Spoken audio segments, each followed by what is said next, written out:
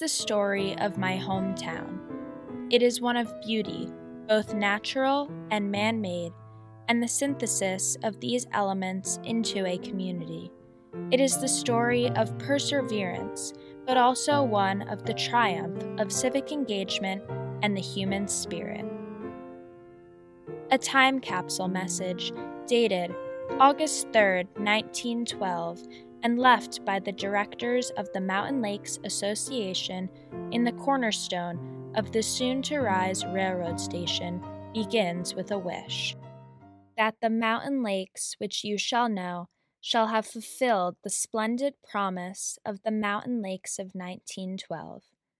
That the pure air shall still be untainted by factory fumes, the serene blue of your sky undimmed by palls of smoke. That the water from your artisan wells shall be as crystal, as clear, and as wholesome as that which we enjoy. That the scanty forest derelict of our day shall have given place to stately shade trees, umbrageous and beautiful. That your vegetable beds shall be prolific, your orchard boughs bend beneath the burden of abundant fruitage. Your flower gardens old-fashioned and alluring, your emerald lawns, like your lives, all velvet. That the mountain lake and the wildwood lake, which you shall call yours, be as lovely to your eyes as today they are to ours. That in all her aspects and through all the changing phases of the year, in the vernal green of spring, the full tide of summer, the glory of the painted hills of autumn, and the witchery of winter ice storms, Mountain Lakes, in the maturity of her charms, shall give you the pleasure and the joy she has given us in her youth. And while thus bespeaking for you a mountain lakes better still than that of today in what is material and external, one further wish is ours. That the spirit of the place may endure, that the friendliness and neighborliness, the ready sympathy and the goodwill, the simplicity and frankness and camaraderie which we have known and which have contributed so much to our lives here may persist to your day and pervade and make pleasant the living in the mountain lakes you shall know. It all started with Herbert J. Hapgood, a Dartmouth graduate, class of 1896. By 1902, he was starting a family on Long Island, New York, with his wife Ethel and 2 children. He was working with his father-in-law, a successful manufacturer, on several projects, including the building of Shoreham Village on Long Island. Hapgood, however, was seeking a new project of his own, for which he looked towards New Jersey. There he found land he wished to purchase, roughly 30 miles west of Manhattan. It was an undeveloped piece of land described as a tangle of forest, underbrush, and boulders rising and dipping through the foothills of Boonton. The main features of the property were its rolling hills and long meadow swamp at the foot of a small mountain known as the Torn, Dutch for tower. To the west were small ice ponds owned by the Mountain Ice Company, who in the winter sought out blocks of ice, which were stored in ice houses and distributed to fill ice boxes in people's homes. Along the eastern side of the land was a railroad, the Delaware, Lackawanna, and Western Line. The original design for the planned community included 2 man-made lakes, Mountain and Wildwood, which offered beaches, swimming, and boating. Homes were laid out to complement the natural surroundings. The land was stripped of the trees as it was cleared for construction, and gardens, tennis courts, gazebos, and natural plantings were planted in their place. The winding roads climbed the hills and rounded the lakes, providing views of the land and water. The Esplanade, at the train station, was built for a park entrance to the Mountain Lakes Residential Park.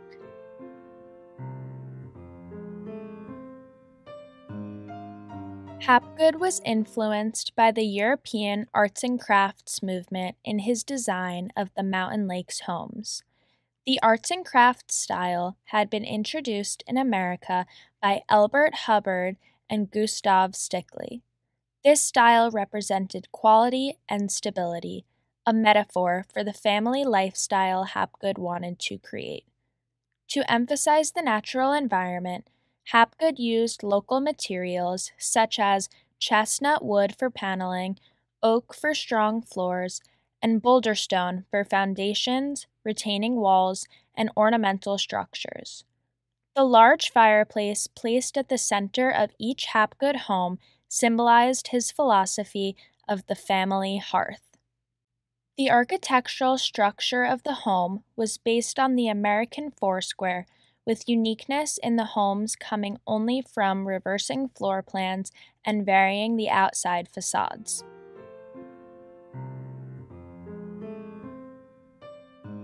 Hapgood marketed Mountain Lakes to New Yorkers looking to move out of the city. He ran advertising campaigns in many New York newspapers and designed promotional brochures with pictures of model homes and maps. He was quite the marketer, embellishing on the town's features and promising natural beauty, modern conveniences, beautiful construction, and social advantages. New Yorkers arrived in town on the Erie-Lackawanna Railroad to see the new residential community. They were met with quite the surprise.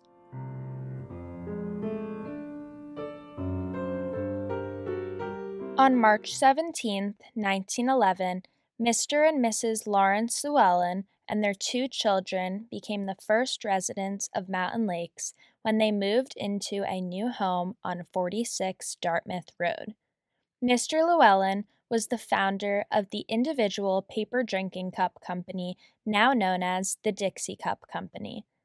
The Llewellyns were followed by the Garnaz family on Hillcrest and the Backer family on 7 Barton Road, who brought the first car to town, a Ford, and the Houston family moved into 35 Dartmouth Road across the street from the Llewellyns. In May that year, the Cleveland family moved into Oak Lane, whose daughter, Mary Jarvis Cleveland, was the first baby born in town on May 13, 1911.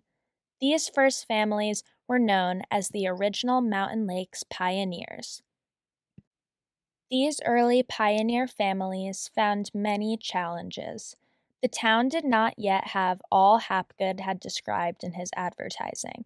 There was no mail, no street signs, no lights, only dirt roads, no school, no church, no store, initially no train station, no cars, no telephone, no gas, no plumbing. In fact, early residents would walk to a spring to get their water, and when plumbing came into the homes that was promised as an artisan well water system, was actually pond water, which was discovered when frogs and pollywogs came out through the kitchen faucets. In May of 1911, as these first families were settling in, Lila Houston decided to host a social gathering to meet her new neighbors and share their frustrations of coping with the challenges they were facing as new settlers. From Lila Houston: "We all liked our houses and believed in the future of Mountain Lakes, even though there were many things to be done and endured before the dream which had brought us come true." Over a century later, we continue to celebrate this gathering as the founding day of Mountain Lakes, as it was the day the community members first came together and decided to preserve and turn Mountain Lakes into the charming town we know today. A week later, on May 26th, desiring to guide the town's future, John Houston and Lawrence Llewellyn met to form a residents club. The Mountain Lakes Association was formed with the goal to monitor Hapgood and organize the community. Hapgood's development was in full swing. He had set up a sawmill and a plumbing shop, wood and paint shops on site, and recruited laborers from Boonton and Denville to build the homes. Mountain Lakes is unusual in that 500 of the original homes were built in the same style by one developer, Hapgood, and the approximately 450 original houses still remaining is one of the largest collections of craftsman houses in the United States. Hapgood also convinced Morris County Traction Company to build a direct trolley line that ran through the center of his new development, providing transportation alongside the newly named dirt road, the Boulevard. Horses, buggies, pedestrians, primitive automobiles, and trolleys all traveled together along the boulevard between Boonton and Parsippany Turnpike, later known as Route 46. The trolley lasted 17 years and connected Mountain Lakes from Denville to Boonton. It ran every 30 minutes with stops along the boulevard. Residents would take the trolley to Boonton to shop, go to the grocery stores, and visit doctors. On November 15, 1912, the first scheduled train stop occurred in Mountain Lakes, and the station was built. The train became the primary means of commuting to work. It was only a 40-minute ride into the city, making Mountain Lakes the ideal place to commute from. Most men would leave on the train together on the 7:28 or 8:06 a.m. trains and arrive home together at the train station at 6:20 p.m. The activity of daily life revolved around that set schedule. As the husbands took the train to New York City for work each day, it was the women of Mountain Lakes who were left to create the community.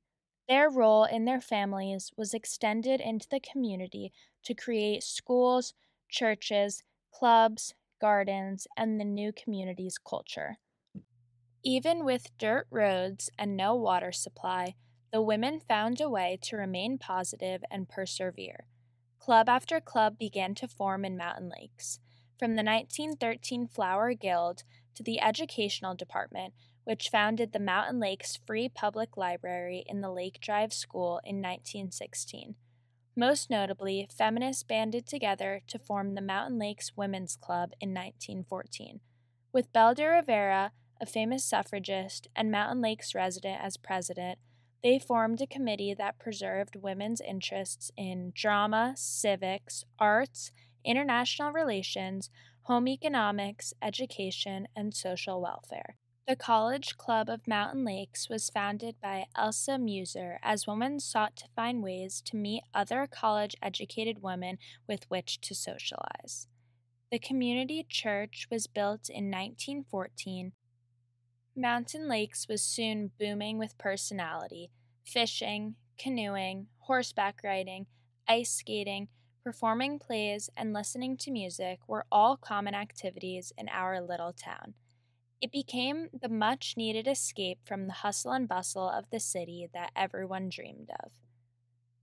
As Hapgood had intended, the children grew up with the freedom, safety, and privilege to explore and savor the beautiful outdoors of Mountain Lakes. Kids would spend their free time exploring the Torn and the woods around the town. Winters were a lot of fun during the early days of Mountain Lakes. Kids would sleigh ride during big snowstorms. North Glen was a popular sleigh riding hill. In good snow, kids would go all the way down the hill to the boulevard and often across the street. Janet Borstert recalled, "I went sleigh riding whenever we had snow. Back in those days, they used to block off North Glen, which was then called Addington Avenue.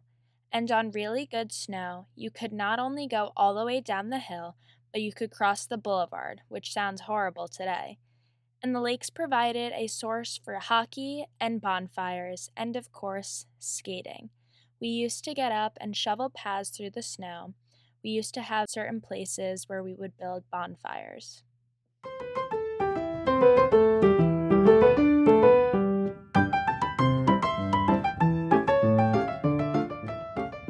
Summers, too, were spent with activities on the lake. Mountain Lakes Club had a beach, and most families enjoyed a private beach on Wildwood Lake across from the current elementary school referred to as Leonard's Beach, which housed a sandy beach and diving boards. Mountain Lakes has been rooted in outdoor recreation since its establishment. Memorial Day was a celebration of America and all that it stood for. Mountain Lakes has a history of supporting the country, embedding a deep patriotism in the community. It's what makes Memorial Day celebration meaningful and special still to this day. As Jerome Wyckoff shared in his oral history, I have some vivid memories from World War I days, including visiting nearby Army camp in Pompton Lakes, my parents hosting wounded soldiers, rushing out onto Lake Drive, banging pots and pans on Armistice Day. 4th of July was celebrated much like today, with fireworks, swimming races, canoe races, and lots of parties at the Mountain Lakes Club.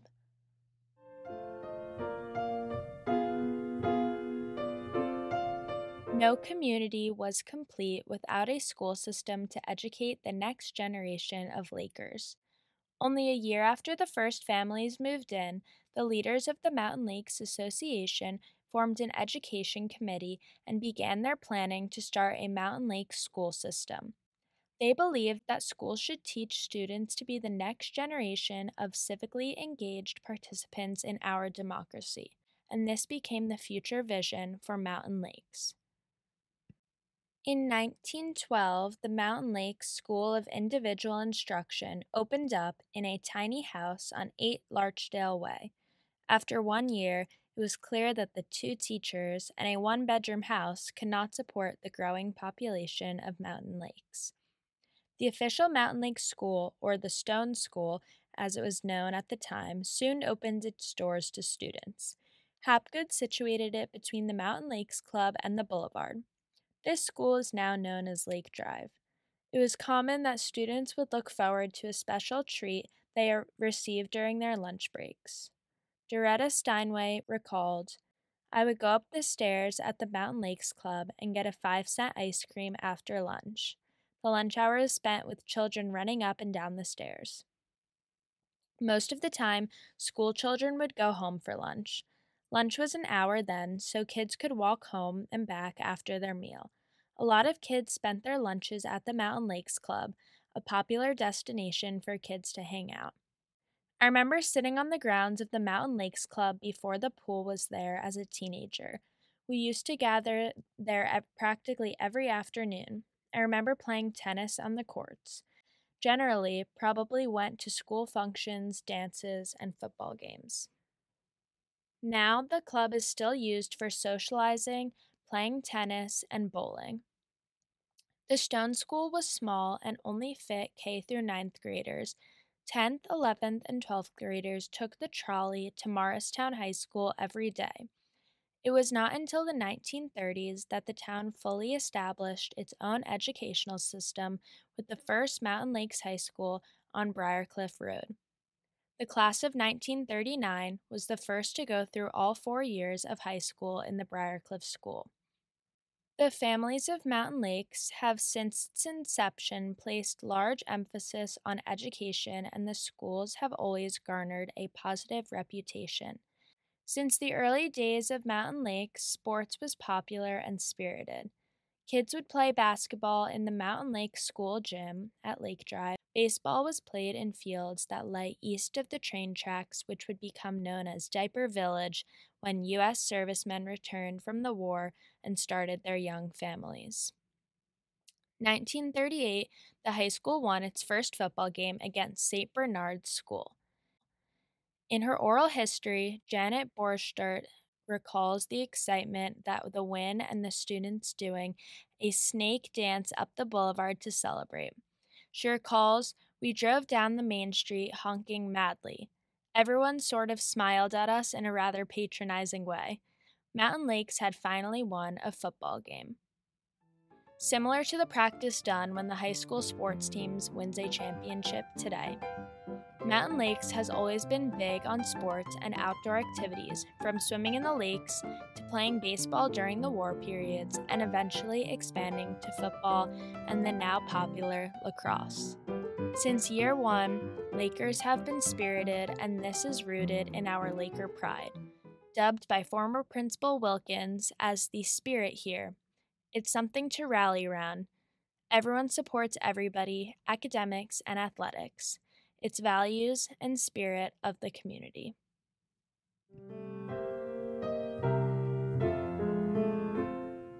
"1914 brought the construction of the Mountain Lakes Club, the stores on Midvale Road, which housed Yacarino's grocery store, owned by a family in town, drugstore, a small ice cream parlor, and at various times, the post office and library. The Great Blizzard of 1914, with 6-foot snowdrifts, which left Mountain Lakes without electricity for a month. By January of 1922, Hapgood had built hundreds of arts and crafts homes in Mountain Lakes, but tragedy was around the corner.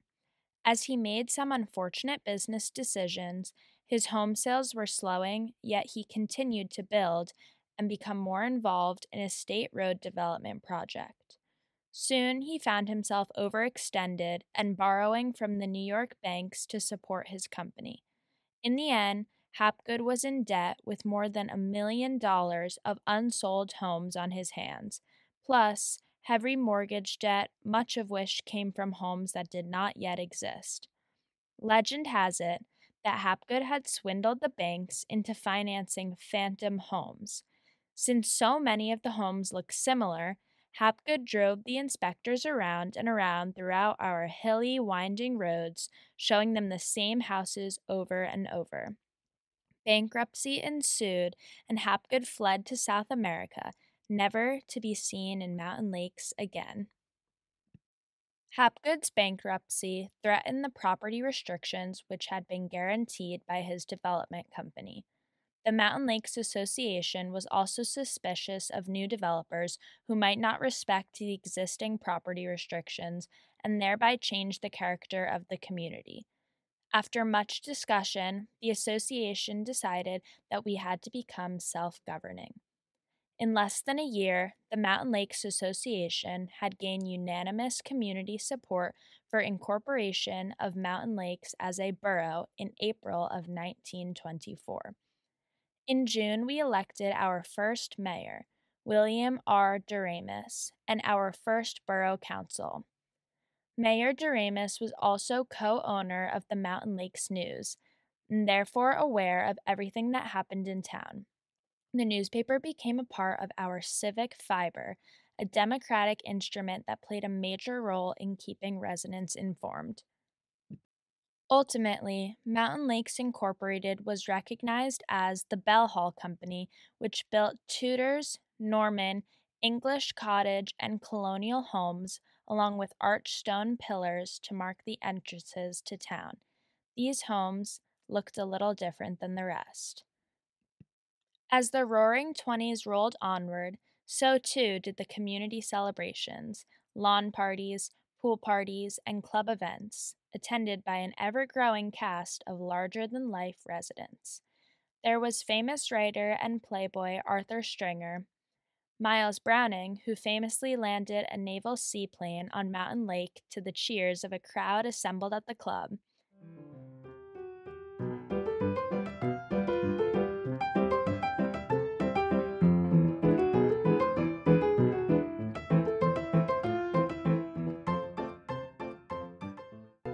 Gustav Hinrichs, the father of opera in Philadelphia, actor-playwright Willard Mack and his wife, famous film actress Pauline Frederick, who was known for habit of keeping pet lions and bears on her estate, and the Hill family, who operated a sideshow for Barnum and Bailey Circus and were known for housing their animals, including elephants and a camel, at their Pollard Road home.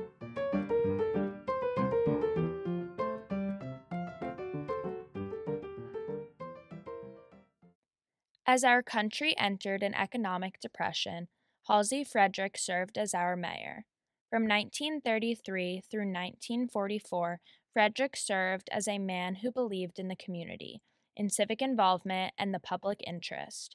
He made it possible for us to survive the Depression. when property after property was turned over to the banks for non payment of mortgages. The Bell Hall Company was no longer able to construct new homes and was driven into bankruptcy. Once again, Mountain Lakes faced losing control of its future. Mayor Frederick realized we had to buy land in order to control it and our future. He purchased mortgaged properties for a small fraction of their worth. In addition to being financially successful, this action enabled Mountain Lakes to maintain its original design, character, and lifestyle.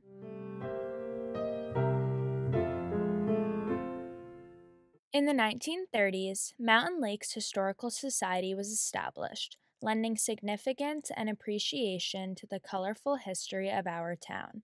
It wasn't until half a century later, however, that our borough council began to wrestle with the concept of historic preservation just as Hapgood homes were being torn down.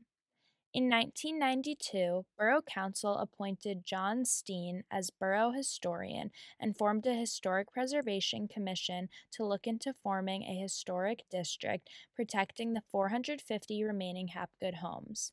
Fundamental questions were raised. What's here to preserve? Is Mountain Lakes historic? What makes something worthy of preservation? For many of us, it is hard to put into words what makes Mountain Lakes so special. It is an intangible sense of place that is grounded in the tangible elements of our community.